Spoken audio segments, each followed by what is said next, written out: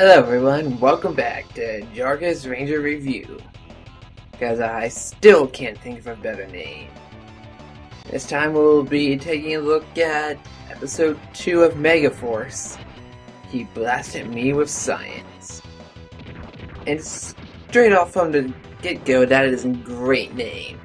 And so the episode starts off with, what's his name, Troy the Red Ranger. I actually wrote their names down so I know who I'm talking about here. He's having a vision, or something in his mind, where one of the monsters is challenging him to battle and he refuses. Smart move since it was an illusion. Turns out he's in the middle of the science class. Now I really like how they're being consistent with the teacher's subjects so far. Because he's obviously a throwback to like Miss Appleby back in the Mighty Morphin Zeo days. But whenever they showed her in class, it was anything. Just any random subject to make the episode about. But with him, he's pretty consistent, which is very good. So after class lets out, and Black Ranger, Jake is trying to get with the Yellow Ranger, Gia. And I have to say, so far, she's probably my favorite one I've seen. Just through the best Yellow Ranger we've had since probably Dino Time. And really, she's pretty a serious type. We haven't seen a Yellow like that since back in Wild Force with, I think it was, Alyssa. So that's a very good thing so far. And I need to come up with better variety of words. And so the War Star, I think they're keeping their name, is trying to figure out how to best deal with taking out humans. They don't know anything, so they use the power of science to research best ways to attack.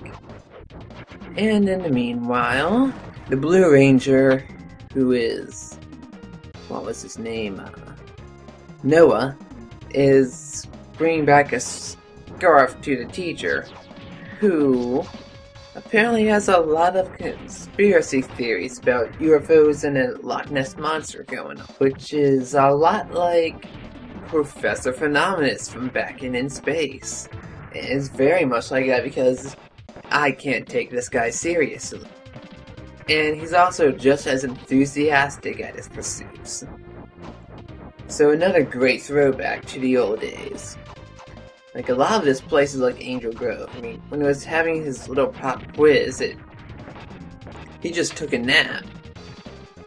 That would have never happened in anything past the Zeo. I can guarantee that. And so, when they capture humans with one monster that can look like a flying saucer, and of course our Yellow and Black Rangers see it and try to handle it on their own, but they call for help pretty quickly, of course. And when the other Rangers do arrive, they have a very clean and efficient roll call. Because one problem I had with Ghost Sager, and as well as Samurai, is that the scenes were awfully like too flashy or rushed together. Sometimes made it a bit hard to follow what was happening. Which luckily is very much addressed here.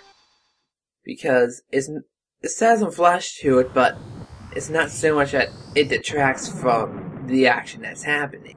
Which all flowed pretty smoothly and clean. I mean, it didn't look like they were dancing choreography, but it just seemed natural. And all, that's what I'm saying. The one little thing I found interesting is between a bit of banter between the Noah and Jake, Gia interrupted them and they cut off their bromance. That's a line I never would have expected from Power Rangers. Shows that it really is a modern series, not just a big love letter to the old days. So anyway, after showing off their weapons, they take out the monster of the week, and of course, he grows big.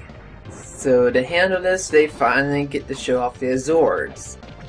And Troy said they run off like our courage and our strength. No. The swords do have a power source, usually, but they are related to their powers. But that just made me laugh because of how silly that was. I mean, they're not like freaking gunmen from Gurren Lagann or anything. The one thing I couldn't make out is when you were calling them, they were either saying Megazords or Megazords. Just for the individual swords, not the one that they're combining into. Because I don't know why they would call that when they can just... I mean, they're animal shaped, so they can just say that. Like the Dragon Zord or something. Well, one of them is a dragon shape. But that's just a minor nitpick. Another thing is, they're keeping the names of everything from Goseiger. Everything is named Gosei. But I don't think that should have been done since, you know, their Zordon figure is called Gosei. But then again, the Zord's probably named after the Zordon, so it kind of fits, I guess. Yeah, but Zord had a better ring to it than Gosei Zords or something. They even kept the name of the Megazord and just named Gosei Great became Gosei Great Megazord. So I really don't know what direction they're going there with. Don't know if it was a production issue or if they were just trying to reuse assets from the Sentai to bring in the fan who likes both series. Like me. So anyway, after they defeat the monster, the team remarks on how they work better as a team because two of them tried going on their own in the beginning. Yeah, but also the War Star guys actually don't take it too angrily. They're just saying we're gonna be careful and learn more in order to beat these humans. They're gonna be a tough battle. Which to me is rather reminiscent of the Machine Empire from Zeo. Though they don't seem like quite as laid back about it as Machine Empire. And they did seem serious about it. But still, it reminded a lot of them. So overall, this is a great follow-up to the first episode. And so far, it's 2 for 2 for great episodes in Megaforce. And I'm really looking forward if they can keep this streak up. Especially after what happened with Samurai, I'm still a bit wary of how the series is going to end up being. Though I do think they'll do it pretty well since it's their 20th anniversary. And Power Rangers has always gone a bit for the extra mile on the anniversary season.